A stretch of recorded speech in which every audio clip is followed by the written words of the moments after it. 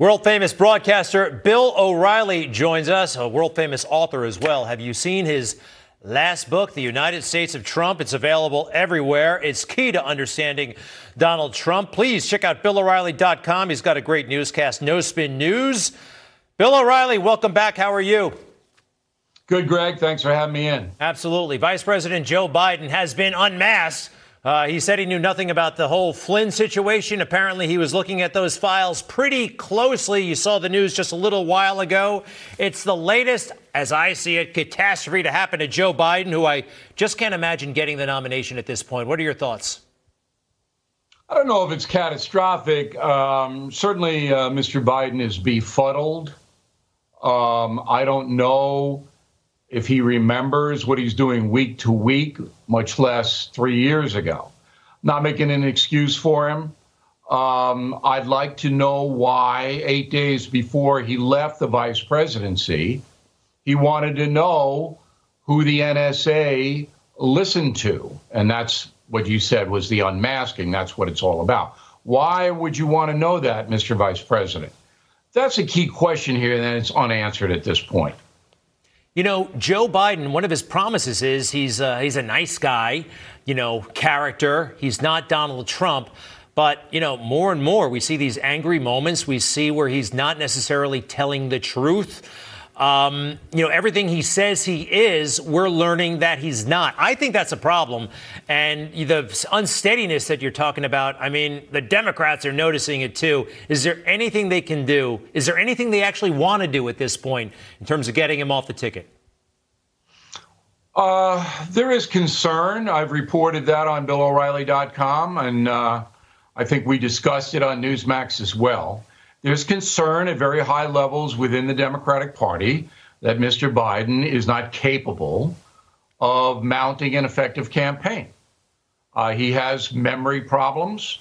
He cannot articulate very well. He tried to do a podcast with a teleprompter and a director and writers and a producer. He couldn't do it.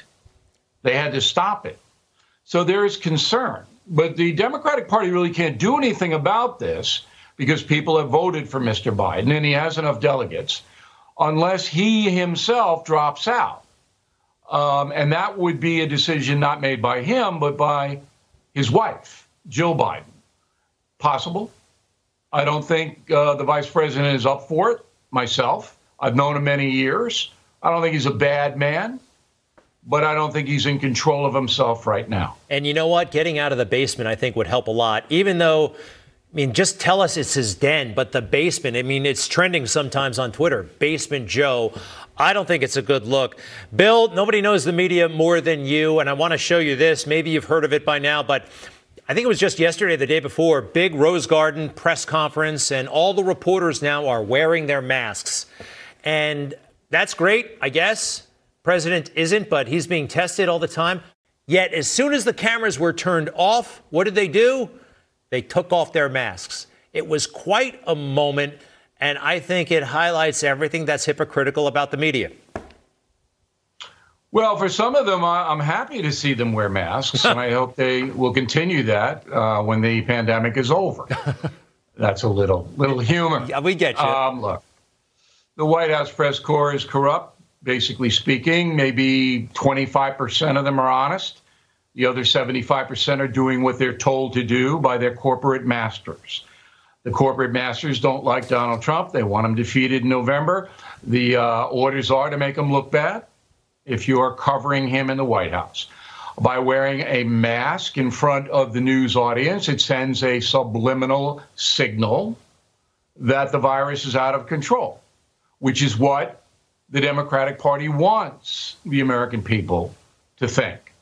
So that's why you're seeing what you're seeing. And Bill, a lot of them are motivated not just by taking down Trump, but they want to be spectacles because, it's not just about getting paid by one network these days. They want to get a Netflix deal. They want speaking engagements. If they can create a spectacle like that one reporter, why are you specifically talking about me? And that was a viral moment for about 8 seconds. It's become a performance, and there's a financial incentive that I don't think they acknowledge, and I don't think the audience knows anything about. I think in the case of Jim Acosta at CNN, that's true. He wrote a book. Nobody bought it. And I mean, nobody bought it. A huge bomb. I think in the case of Weijia Jiang of CBS, who clearly loathes President Trump, I think she's being directed to do what she's doing. I don't think she's looking to do a late night show. Although if she were invited by Colbert, I'm sure she'd go on. Yeah. So it's the individuals there, but I can tell you without any doubt that they are ordered to take a point of view that their networks want them to take. And they do. If they don't, they're not there. Bill, can I show you something? We were both there. You're the expert on Donald Trump. You've known him for decades. You wrote the book on him, The United States of Trump, available wherever books are sold. But I remember you on June 16th, 2015. We were both in Trump Tower. There weren't many reporters there. One reporter, one anchor I know, made fun of the president to his face. That would be you, Bill. You didn't think he had much of a chance, correct? Yeah, and you were right. You said, I remember you were doing the local Fox News then. I'm going to show everybody. I'm going to show you right now. He was a player. Check this out. Nobody will be pushing us around. I think he might be a game changer in this race. Nobody would be tougher on ISIS than Donald Trump. Nobody. Let's listen to that speech. It's going to go over well in certain precincts in Iowa, New Hampshire. This is a big deal. This is not a joke. So my analysis looking back, and I wrote this in the United States of Trump, is it's my job to be skeptical of all politicians, not to root for anybody. And throughout my 47 years in journalism, I have held that. So whether it's Donald Trump or Joe Biden, I'm going to be skeptical of them. And that's what I brought to the first day of his announcement as a commentator, Now, you were basically reporting, and you reported accurately, that he was going to be a factor. I didn't dismiss the fact that he would shake up the race. I knew he would. But I didn't know that he would be so effective in doing it, and that the American people would basically throw out establishment Republicans like Jeb Bush and go for him. I did not know that. Yeah, no, I took pains to say, look, officially, I'm not one way or the other on this, but I was blown away by the message. I lived all over the country. I know you've lived all over the country and world, and I just knew that message would work. And I was giving my analysis, and although they made fun of me all over the place because they put that on TV that night, and nobody saw it my way, including the New York Times, by the way. Bill O'Reilly, the one and only. Check out BillO'Reilly.com. No Spin News newscast, and again, the book, The United States of Trump. And he tells you about that day, June 16th, 2015. It's all in there. Thank you so much, including a couple of your rides on Air Force One with the president. I want to show this one picture before we're done, Bill. Go ahead. There it is. Bill, tell the folks what Air Force One is like in 10 seconds, if you can.